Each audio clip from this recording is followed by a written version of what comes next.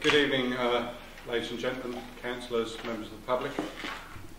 Can start this evening's Development Management Committee meeting with item 1, which is apologies for absence and substitutions. Apologies from Councillor Danmore and Councillor Sullivan, Sam Carter is substituting. Thank you. Any declarations of interest? Thank you, Chair. Yes, it's only personal interest, but I'm now chairman of the Harlow Area Access Group, who have had meetings with representatives from PHE in the past. Okay, thank you. And I'm the chair. I'm not a chair. Sorry, elevating my status. I'm a ward councillor for Hare Street and Little Pond, which is situated in non-pecuniary interest. Lovely, thank you very much. So moving to item 3, which is the minutes which appear on pages 3 and 4 of your agenda papers. Are they agreed? Agreed. And a separately circulated set of minutes, which are the minutes from the other night, last week. Are they agreed? Yeah. Actually, I haven't seen those. They're on the iPad. That's just an iPad in a minute. All right. Thank you. Well, there's only one item, isn't there? Yes.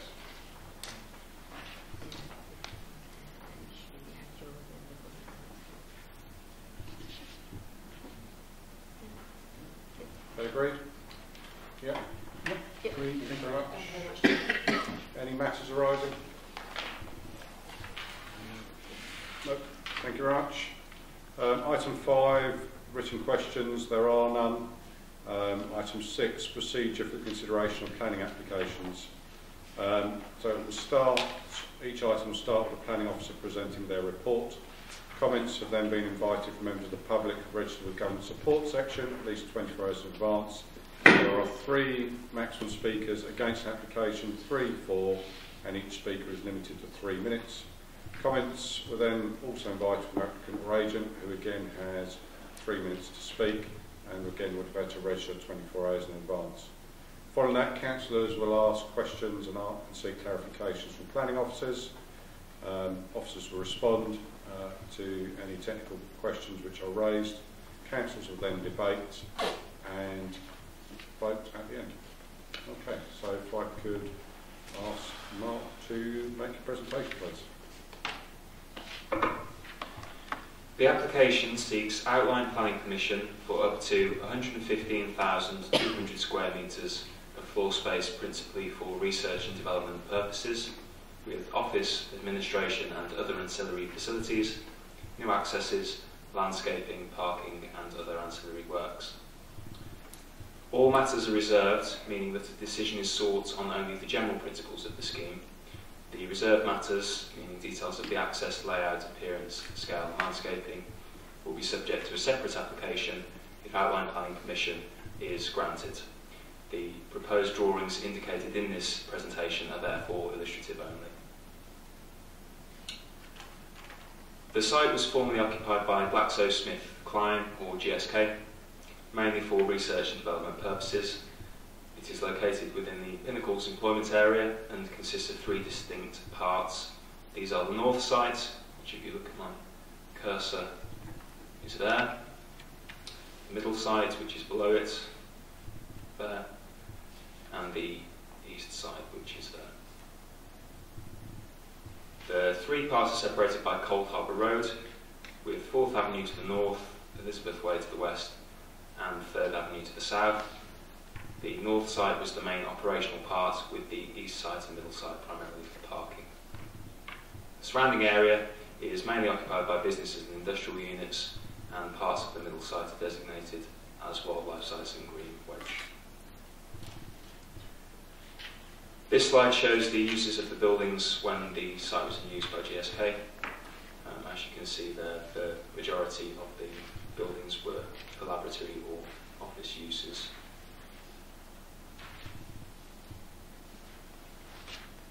The proposal seeks permission to facilitate the creation of a Science Hub for Public Health England, or PHE. The Science Hub would be the national centre for PHE's research, training and administrative functions. The maximum amount of floor space would include up to around 69,000 square metres of retained floor space, depending on the amount of buildings to be demolished. And the application would seek a phased approach to the development with approximately 31,000 square metres of new floor space provided by 2024 and up to 23,000 square metres in a potential future expansion. So this slide shows an illustrative master plan of the proposed development up until 2024, and this one shows the potential future expansion. If you look at the screen, the key difference is the buildings on the eastern and southern part of the site, so there's that one there, the one below it, and this one here.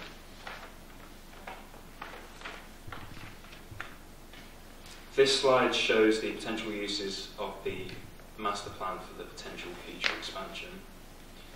An arrivals building will be located to the southwest of the north site, which is this one here, the red one, with the majority of the other buildings proposed for office and laboratory uses. And the multi-storey car parks will be located on the middle site, which you can see labelled as MSCP there.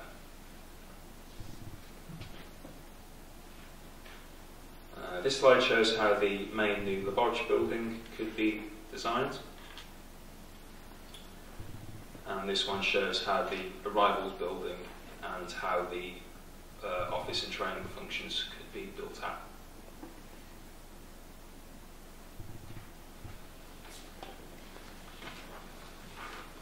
Whilst the application is mostly indicative, the applicant has submitted a design code which confirms how the site would be developed. It goes into a high level of detail regarding different aspects of the scheme. For example, these slides show the maximum heights of the new buildings, and they would not exceed the heights of the existing buildings. So you can see at the top, the proposal wouldn't be able to have any flues which are higher than 105 metres, which is the existing flue there, you can see. And the same scenario for the top of the buildings, and then the bulk of the buildings at the bottom. And so this is the heights as shown on the master plan, so you can see that they're coming in well below the maximum extent of the height of the existing buildings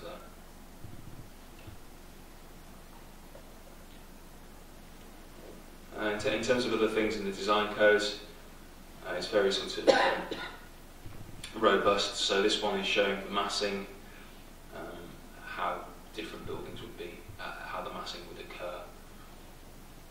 And this gives good steer as to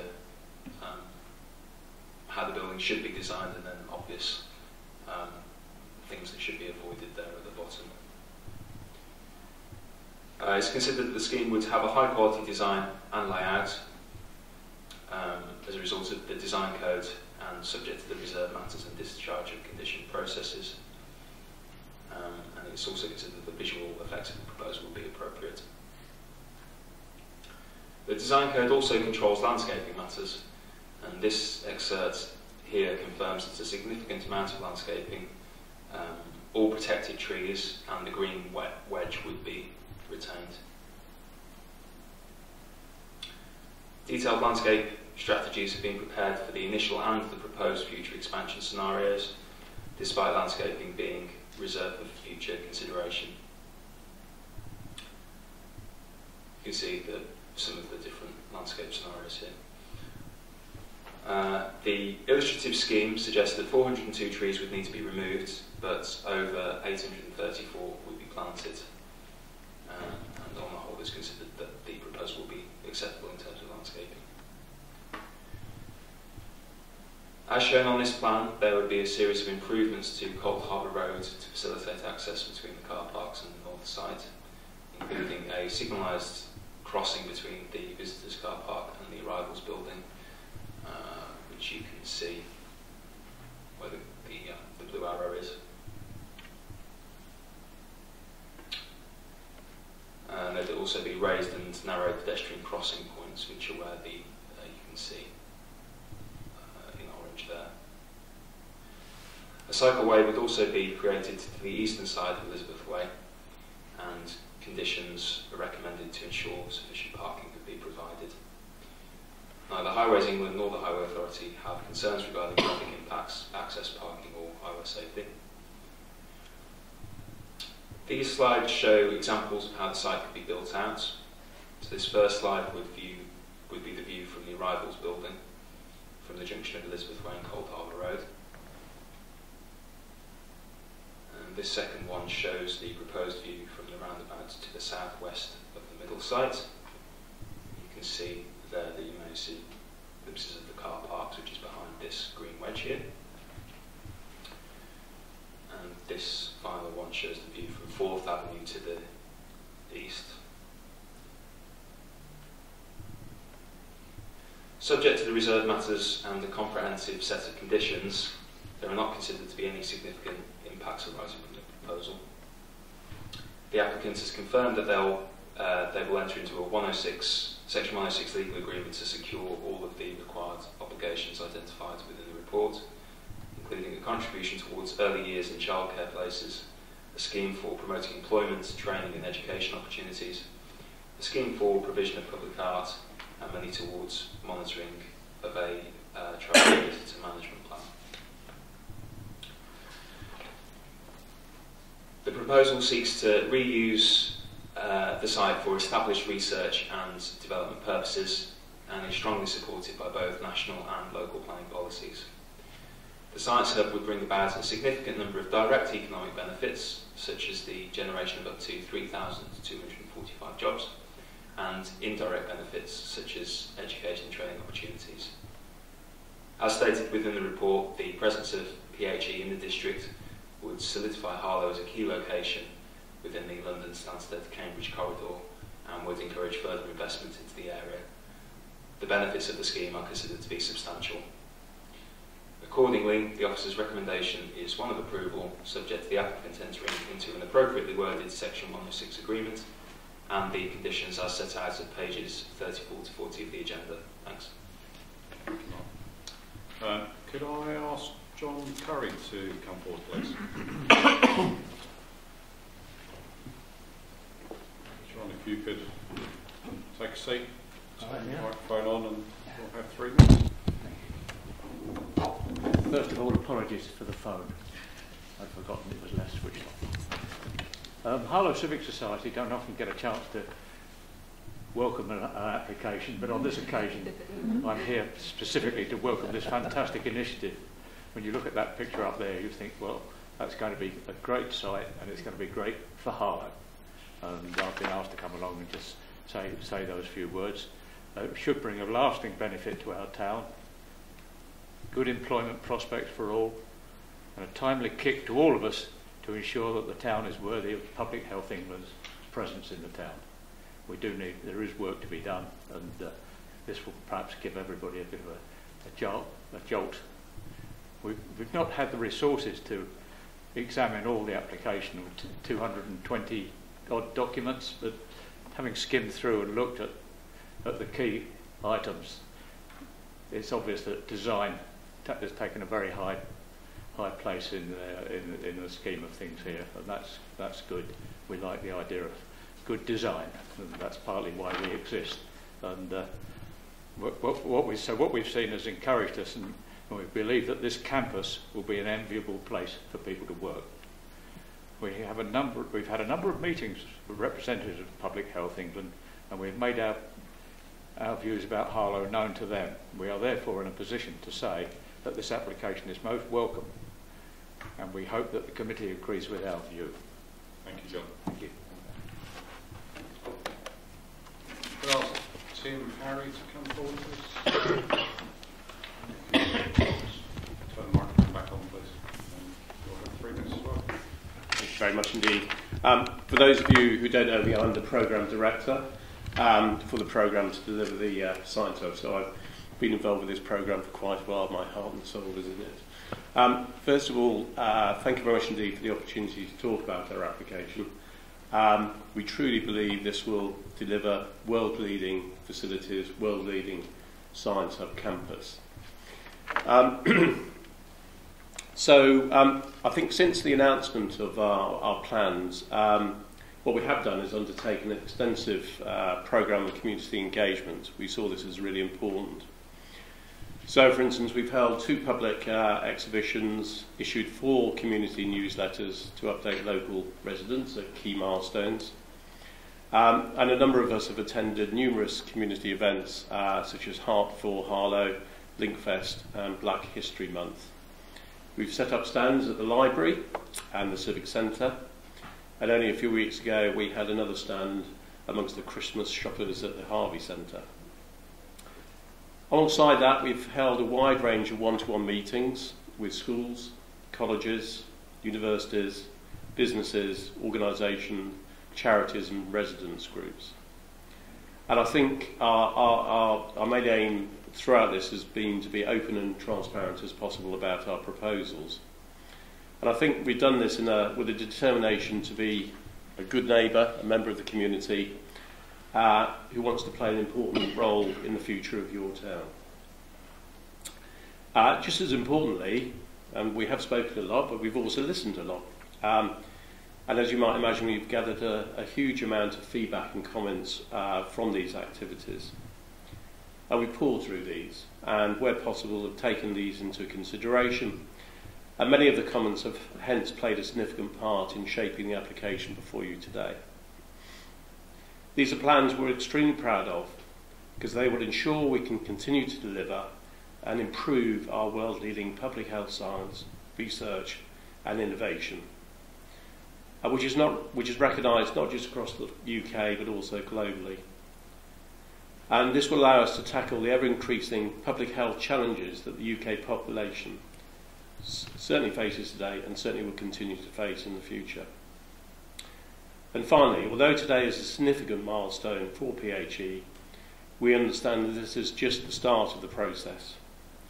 And we're looking forward to continuing to work with your good selves, the local community, to ensure that the campus develops in a way that you too can be proud of, not least because of the positive contribution we will make to the future of Harlow. Thank you. Members, questions, clarifications? Who wants to start? Councillor Carter. I might as well kick off. This is a huge application with an incredible amount of detail in it. You have to remember it's only an outline, but we need to ensure there are also certain standards established from the outset. Now, a number of us have questions about the impact on the roadway, and sort of public transport and parking and so on and so forth. I had a particular question about how HEVs and so forth are going to be entering and exiting and which route they'll be taking. It's probably a bit too early to be definitive or actually sort of laying down the law, but if you can explain how that is evolving at the moment, it might be helpful. So within the submission, in the environmental statement, that considers measures to sort of minimise the impacts of HGVs both during construction and operation. So within there, it says that routing for construction vehicles would be agreed prior to construction, but really it's about trying to direct them onto the existing A road network, so along 4th Avenue and Elizabeth Way. Access is a reserved matter, so obviously there's an opportunity for further details to come in on that, but certainly it seems that the intention within the submission is that they'll be using the appropriate sort of strategic routes. Thank you, that's helpful. One of the other issues that has been referred to already is the HP design guide, which again provides reassurance, I think, to members as to what can be done and what can't be done in terms of the heights of buildings and where they can go and what they can clear. Again, that's going to be subject to further applications further down the line. But so just an at least at this stage, the guidelines are being established, assuming that we go ahead with it, which I think sort of, removes a lot of questions that we may have. I say, it is a huge application. We were told earlier there are 25 other bodies. Sorry, is this a question or are you moving to debate? No. It's got to explain where the questions are coming from. In fact, there is so much information there. Yes. I'll leave it there. Councillor Clark? Yes, this is really just for reassurance.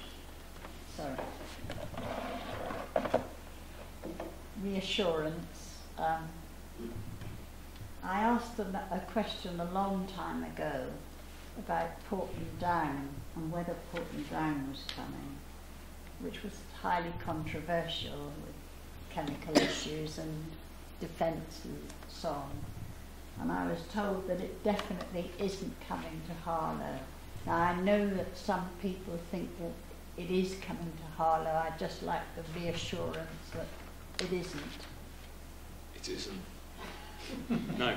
Would you like to say it a bit more loudly and definitely? No, it isn't. Right. Okay, thank you. Could I just ask a simple little question? I noticed something about micro gardens, which I thought was rather an attractive idea. I believe the intention is for the staff to use them. Again, landscaping is a reserve matter, so we'll get more detail on that when we get to that stage. But certainly, it seems like there's a very sort of well thought through strategy for using various bits of the site and making sure that everything's landscaped and has its own sort of character. Councillor Garner? Thank you, Chairman.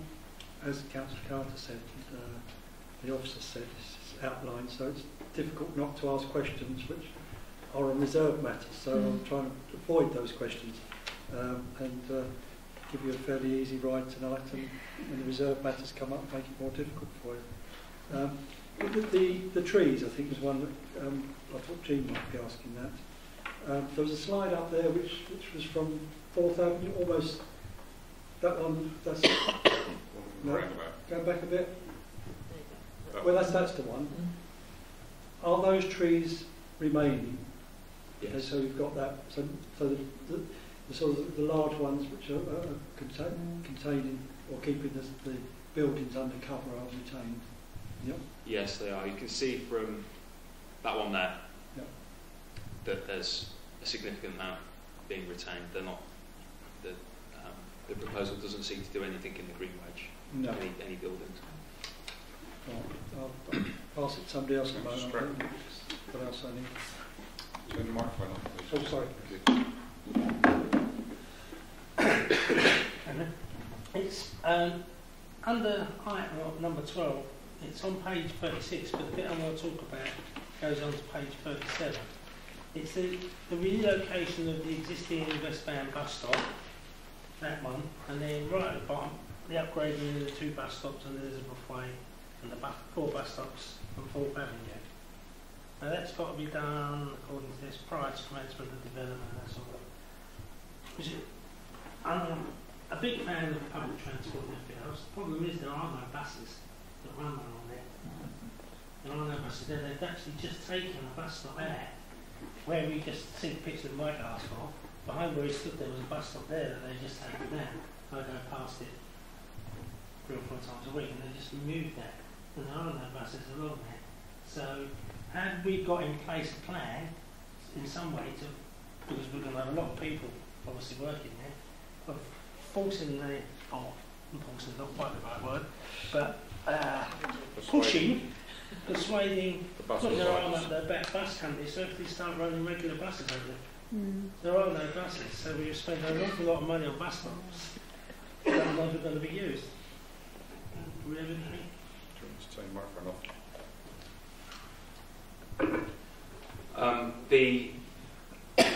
This has all been put together through pre-app with the County Council and with the local planning authority, and highways are encouraging those works to be done. I suppose there's two elements to it. There's creating an environment where it's more likely that bus services will be put on, which obviously if this scheme goes ahead and etc., then it's probably more likely that that would happen. There's also going to be a bus put on through the travel and visitor management plan. So I must admit I don't know specifically, but presumably there would be the buses from that would probably stop there as well. Does it make sense to you? There is a limited service from the station. So, I mean, just clearly, bus provision is down to Essex County Council, isn't it? So, I am sure Public Health England and ourselves will be working with County Council to make sure there are buses to service the bus stops. But you're right, there aren't any there at the moment. Any more questions? No? Debate then. Councillor Halkin. Thank you, Chair. I've been on the planning committee for quite a few years now, and this is the first planning application I can recall that's a big one, and yet so many people want it to come into Harlow. Because the things that we're going to get out of public health coming here are phenomenal. For the town to get the headquarters of Public Health England is a privilege at the very least, because they bring with them so much. The employment side, from the young people through various ages that are going to be getting jobs there, the opportunities are vast. And for the generations that are coming up behind us, they're going to have major opportunities between Public Health England and the enterprise zone. It's a whole new world that we've got coming in. And the jobs that are there are very skillful in a lot of respects, but they're also administration, security, everything across the board will be in that site. And the community links, we've just heard that Public Health have done a lot with the different organisations around the town. The community links to them are so important, and that is such a good generational aspect for the future, because they're going to be in the town a long, long time. We've got a big future through them and with them, and I'm extremely excited that they are coming here, and we've got a very strong ethos now for the town going forward. It won't just be Harlow country, it'll be worldwide, and you can't get much better than that. So I'm very excited. Recommendation total. Thank you. Councillor Garnett. Thank you, Jim. We're all going to repeat ourselves here, I think, tonight. But it's a wonderful opportunity for Harlow. I think as much as it is for PHE, we need to step up to the plate to make sure that they're welcomed and looked after, providing they have keep their side of the bargain as well. But you know, it's a fantastic opportunity. You know, the number of employees that will be there eventually, and I think we all need to pull together to make sure they get what they want and we get what we want. And I think, well, we've gone a long way to get what we want. We've got to make sure that things like buses and public transport is put on properly for them. So I've got a couple of, I just mentioned the lorry movements, perhaps during construction. You may need to look at that to make sure they're not going to be diverted through the town centre, or they don't use their sat-navs and end up in the town centre, which is quite easy, it happens. Or down Roydon Road, I suppose, is the other one. It might get stuck down there. The other thing, and I know Maggie will have another go at me, I'm pleased to see some within the paperwork, the glass artwork at reception is going to be retained, and I hope it does. You stick to that, because I thought it was fantastic when I thought it might not be retained. I thought, what a waste of piece of artwork, because it's a fantastic piece there. And I'm not generally a modern architecture. I like more traditional. But I think this building, as it stands at the moment, is fantastic, and I think your additions to it is going to complement what's already there. So, yeah, I'm fully endorse this as the outline application. Thank you very much. Councillor Clark. Yes, well, as has been mentioned, I'm going to just repeat what other people say, but on the other hand, you do want to hear what we've got, what we think, and I think this is an extremely attractive proposition and will be a real asset to the town, especially as it's got a global reach, and I think it's so important, particularly from the jobs point of view, over 3,000 jobs, mostly daytime jobs, which is interesting, and promises economic growth of the knowledge industries, which is excellent, and working with the college and opening up education and skills, and hopefully our young people will be encouraged all the time to work, and I gather that this is one of the aims, to really encourage people to receive the education and training opportunities so that they can fully participate, and that's excellent. Very significant research and development. It's on a brownfield site and no change of use here. At first I was absolutely shocked when I looked at the landscaping and saw the figure, loss of 400 trees. I nearly instantly abandoned it entirely in my thinking, and then realised that it's going to be replaced by over double the number, and the important ones are going to be retained, which is good. I think it's important that we don't overlook the condition for a detailed landscaping. Sometimes they sort of slide away a bit, but I think that is very important to maintain that condition, keep it highlighted. I like the local improvements, obviously, because of the ward interest as well. Very pleased that there's an upgrading of the footpath and the cycleway along Elizabeth Way. That's good. And improvements to the bus stops.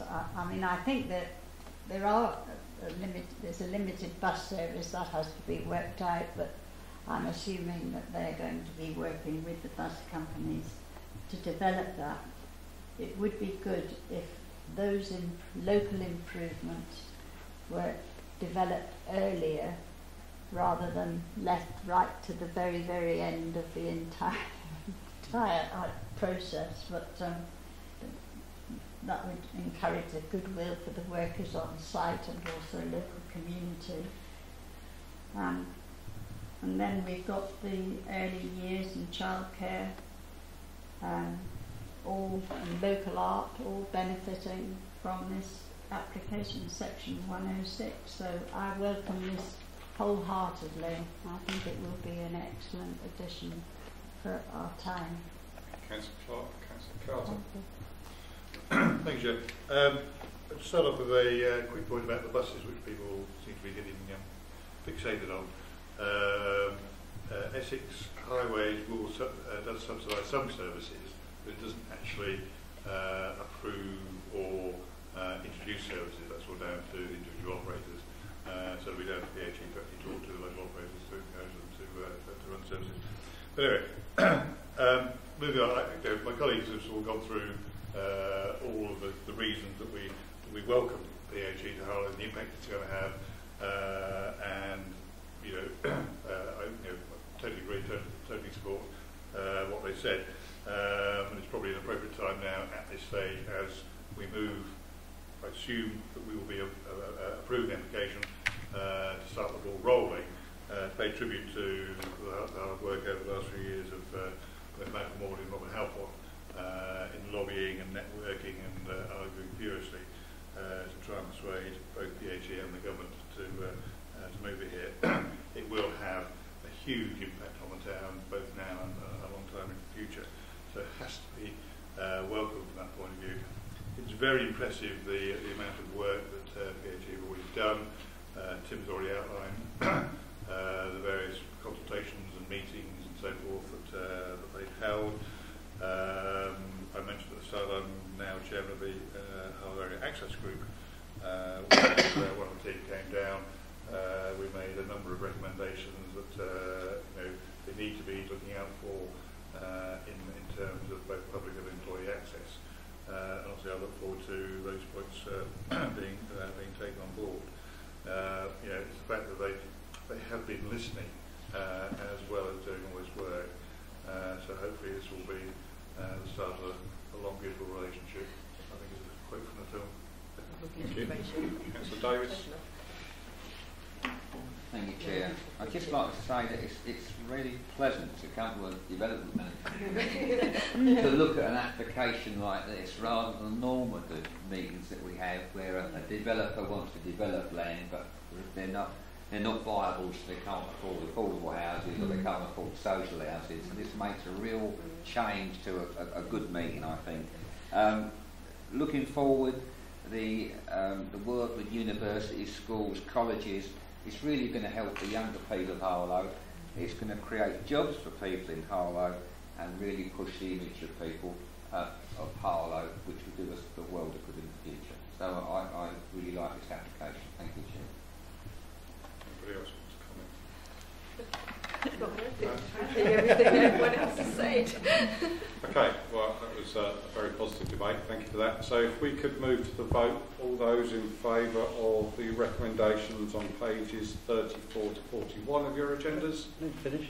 Unanimous then. Thank you very much.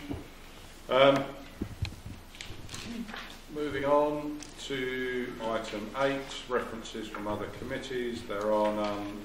And item 9, matters of urgent business. There are none either. So I therefore close this meeting at 8:07. Tim Harry, tonight an important day for Public Health England and for Harlow, isn't it? Important day. Absolutely delighted with what's happened tonight. This is an absolutely critical, key milestone for the programme and our ability to deliver the vision of a science hub campus here in Harlow. A long way to go, but it is very much a partnership. I think, as you've heard tonight, lots of benefits for Harlow in terms of employment, both during the construction phase and when we become operational on site. You know, we're talking about just under 3,000 jobs, etc. And a lot of those jobs will come from Harlow. So, yeah, brilliant night. It's quite rare for us journalists to sit in a planning meeting and hear parties from both sides, you know, on with the unanimous feel, and that says a lot about this project. Now it's, as you said, still a long way to go. Absolutely. We won't be fully up and running until about 2024-25, but construction will be starting in a couple of years, so I believe that Harlow will start to see the economic benefits, employment benefits within the next sort of couple of years, and it will carry on. Well, we're here for the long term, 60 years plus. Can't get rid of us easily. Thank you very much.